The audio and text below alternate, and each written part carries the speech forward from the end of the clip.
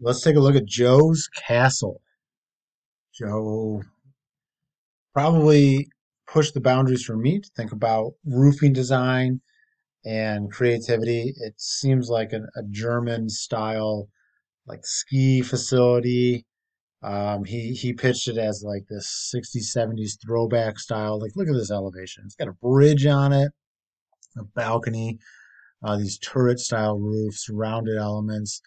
And it may not be perfect if you're a licensed architect looking at this and you're like, well, yeah, you missed this stuff here and there. I tell the kids that all the time. Like, yeah, I'm in a favor of creativity for being picture perfect.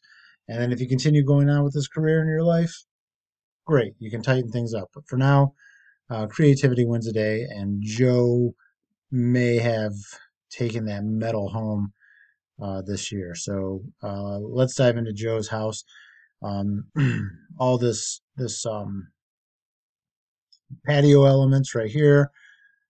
He and Zach did a lot of hatching, which it adds some elements to it, just so you can see the different things. So foyer, large entry space, utility room. We went around and around in this space multiple times. How do we configure it? So if it looks a little disjointed, it was fixed 3 or 4 times. Um, and that could be, this could be some other like flex space too. He's got a home office over here that's all thought out with lighting and desks and like art tables and this huge rounded area with this light, office creative room, and just to have a student that can acknowledge that, like, yeah, I want a cool, big, creative space. As an adult myself, that is that has been proven to be a good thing. So the stairs here, they go up. I'm not sure which way is up or down. We'll figure that out in a minute. Archway, and just to divide this kind of passageway into the kitchen. We'll go look at the mudroom. Now his garage is detached, so we'll go to the second floors where he kind of addressed it, but it should be on the first, but that's okay. Come to the mudroom. You got a powder room here. There's benches and closets. This might have been like a dog wash area. I'm not sure. Sometimes on those details, we just kind of let them slide. And then kitchen, island, huge pantry, dining area, um, pretty centered on this great room. And then he wanted these like great round um, areas, walls. He's got dining room. He's got lights. So it just it's so cool to look at. Um, all these different lighting. I don't know, there's cabinet lighting. I can't remember all the details, but it's huge windows right here.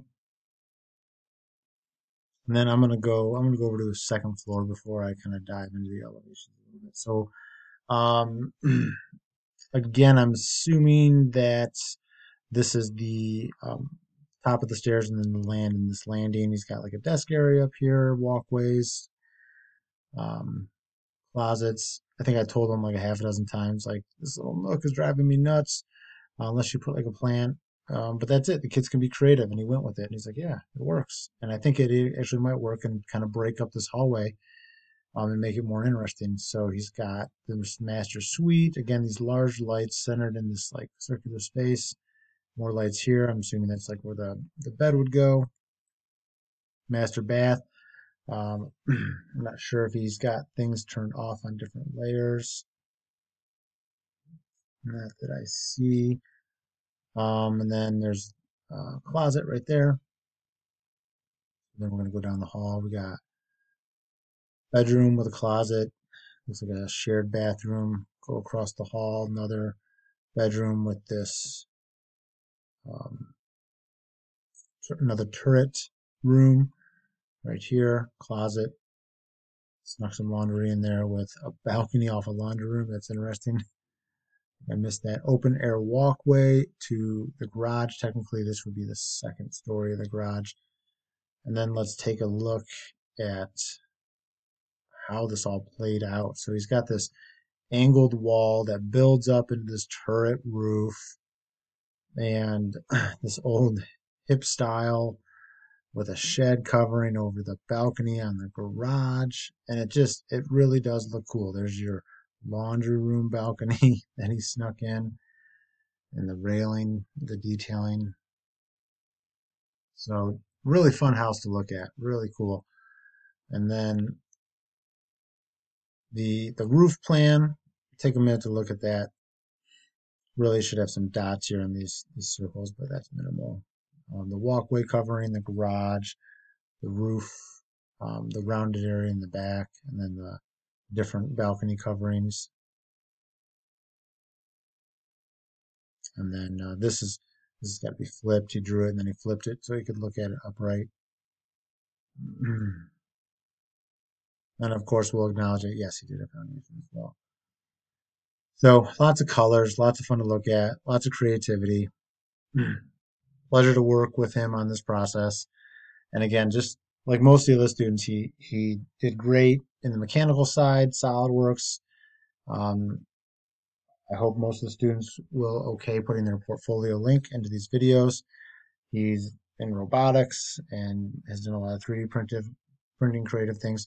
So just because these students have these cool architecture projects, it's not the end of the line. They have so much more that they've done this year and in school in general. But um, in particular, he's heavily involved with creative aspects in our tech center. So good stuff, Joe.